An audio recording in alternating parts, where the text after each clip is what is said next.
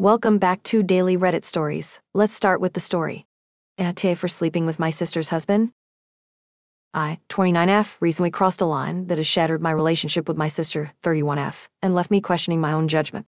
I slept with her husband, 33M, during a time when he was vulnerable, and I was supposed to be there to support their marriage.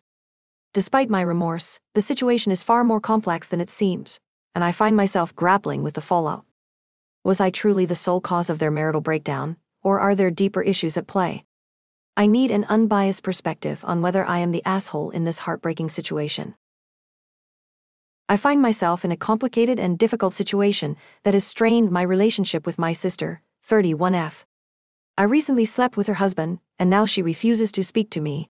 However, I genuinely believe that I am not solely to blame for the fallout, and I need an impartial judgment on whether I am the asshole in this scenario.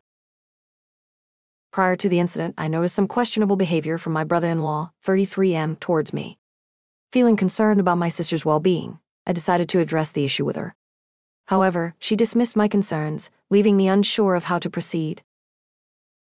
My sister works as a flight attendant and is gone more than she is at home. My BIL recently lost his job and was feeling depressed. During one of her frequent absences from home, she asked me to keep her husband company. She trusted me and didn't believe the warnings that I gave her before about his behavior towards me, but I saw this as an opportunity to support their marriage and help them rebuild their connection. Unfortunately, as we spent more time together, our bond deepened, and we eventually crossed a line that should never have been crossed. We had both been drinking, and he was complaining to me about the troubles in their marriage and how he hasn't been for a while. He was crying, and I decided to comfort him. One thing led to another, and we did the unthinkable. I woke up realizing the nature of what I did and immediately realized the nature of what had happened. We both were so intoxicated that we stupidly ended up falling asleep. I awoke to my sister screaming and hitting the both of us screaming, "How could you do this to me? We're sisters, I trusted you." She wouldn't even give me a chance to explain and kicked me out of the house. Now, my sister refuses to speak to me. She has filed for divorce. Our parents are siding with her, saying that I violated every family moral. However, I believe that there are multiple factors at play here, and I am not the only one responsible for the breakdown of their marriage. While I acknowledge my mistake, I also question why my sister failed to address the issues in her relationship, and why she left her husband in my care without setting clear boundaries. I do feel a sense of guilt and remorse for my actions, but I also recognize that my sister and her husband had their fair share of problems. It's unfair to place all the blame on me when there were underlying issues that existed long before our involvement. That being said, I understand my sister's anger and hurt.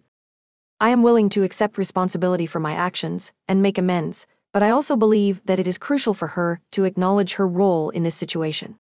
Rebuilding trust and repairing our relationship will require open and honest communication from both parties. In sharing my story, I hope for an unbiased judgment and guidance on how to navigate this difficult situation.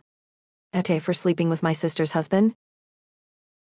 After deeply reflecting on my actions and seeking advice from others, I have come to realize the extent of the hurt and damage I caused to my sister. I genuinely regret my behavior and am now fully aware that I was in the wrong. There's no excuse for what I did, and I think I was trying to excuse my actions because the thought of it all weighs too painful. Last night, after reading comments, I mustered up the courage to reach out and apologize to my sister. Unfortunately, despite my sincere efforts, she has not only refused to speak to me, but has also blocked me from all forms of communication. The fact that my sister has taken such measures is deeply upsetting to me. I yearn for her forgiveness and genuinely want her back in my life. However, I understand that I cannot force her to reconcile or forgive me on my terms. I have sought advice from friends and family on how to navigate this situation, but it seems like the best course of action for now is to respect her boundaries and give her the space she clearly needs. I have continued to reflect on my actions and have sought therapy to address the underlying issues that led to my hurtful behavior. I found some online and plan on calling soon to get started up to help figure out the root for my behavior. I am committed to personal growth and becoming a better person, regardless of whether or not my sister chooses to reconnect with me, in which I will never give up trying. I have also reached out to mutual friends and family members, hoping they might act as intermediaries or offer support in bridging the gap between us. However, I understand that they too must respect my sister's boundaries and not get involved in our personal dispute. My ex-BAL has refused to pick up any of my phone calls through all of this. I heard from my mother that he told her I initiated the entire thing, and got him drunk, then forced myself onto him, which is the furthest thing from the truth. I can't believe he threw me under the bus after I was there for him for so long. Guess I really look like the fool, huh? The pain of not being able to communicate with my sister is devastating, but I am determined to learn from my mistakes and make amends in any way possible.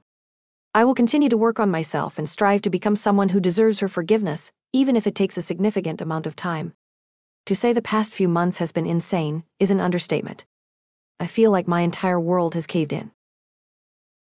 While I hold on to hope that one day my sister will be willing to reopen the lines of communication, I also acknowledge the possibility that she may never want to speak to me again. Regardless, I will continue to grow, learn, and reflect on my actions, knowing that healing and reconciliation are processes that cannot be rushed or forced. I hope my sister sees my remorse and my effort to grow. I will update if anything further happens. I fully see that I was in the wrong, and my behavior is inexcusable. I do not deserve to have her as a sister, and I am literally a piece of crap. There's not a single insult you guys can give me that I haven't given myself. Surprisingly, my sister unblocked me, expressing her desire for closure and personal healing. It seems that she has reached a point where she needs to address the past in order to move forward, but she has made it clear that she doesn't wish to continue our relationship. We had an open and honest discussion about the pain and hurt that had accumulated over time. It was an emotional and challenging conversation, but one that allowed us to express our feelings and seek some form of closure. During our conversation, my sister made it clear that she has made the difficult decision to no longer have a relationship with me. She explained that she needs to focus on her own healing and well-being, and believes that maintaining a relationship with me would hinder that process. It was a heartbreaking realization for me to accept, but I understand and respect her choice. In our conversation, I took the opportunity to sincerely apologize for any pain I have caused her. I acknowledged my past mistakes and expressed deep regret for my actions. While I had hoped for a different outcome, I understand that my sister's healing journey is her own to navigate, and it may not involve me. Moving forward, I will continue to reflect on the lessons learned from this experience. I've come to understand the impact of my actions and the importance of personal growth and self-reflection. It is crucial for me to learn from this and strive to become a better person, even if it means accepting that my sister wants no further relationship with me. While it is painful to accept the loss of a close bond, I will honor my sister's wishes and give her the space she needs to heal and move forward. I will continue to work on myself, seeking personal growth and understanding, and ensuring that I do not repeat the mistakes of the past. This experience has taught me the importance of empathy, forgiveness, and respecting the boundaries of others. I am grateful for the opportunity to have had this conversation with my sister, as it has allowed me to gain a deeper understanding of the consequences of my actions and the importance of growth and healing in relationships. This will likely be my last update, as there's nothing more to say. I lost my sister in the respect of the people closest to me. But through all of that, she is the victim, not me. I deserve this.